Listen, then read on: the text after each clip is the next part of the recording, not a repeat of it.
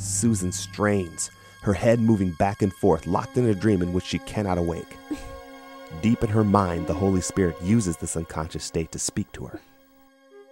You are safe now, but there is much danger and turmoil ahead. It is too much for Rezin to handle alone. That is why you must help him. But I don't know what I can do. I have no skills. I have nothing that can help.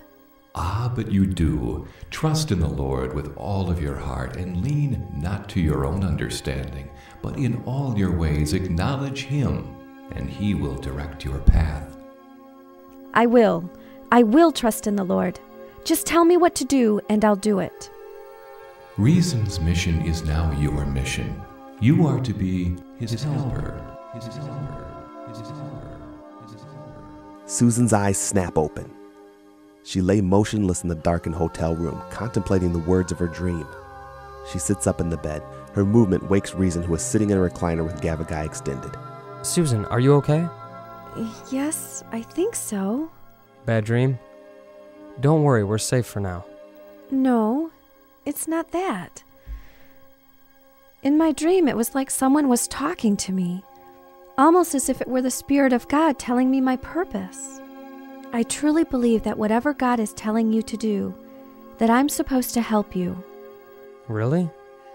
I don't know how you can help me. I don't even know what I'm supposed to do. But whatever God has planned for me, us, I'm ready to follow. I guess until we figure it out, we just wait. I have no job to go to today anyway.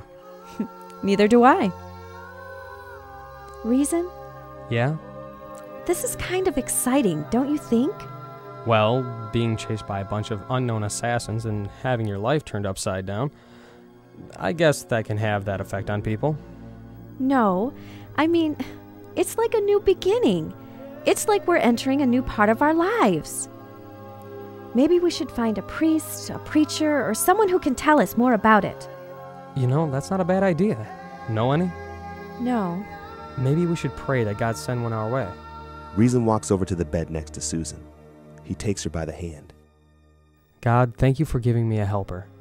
We don't know what we're supposed to do, but whatever it is, we're ready to do it. Please teach us what to do. Help us to learn more about your Bible. Both of us are so new at this, and we don't want to do anything wrong. Please bring the right people in our lives to show us the way. And Lord, help us to know what to do right now. And God, please protect us. Amen.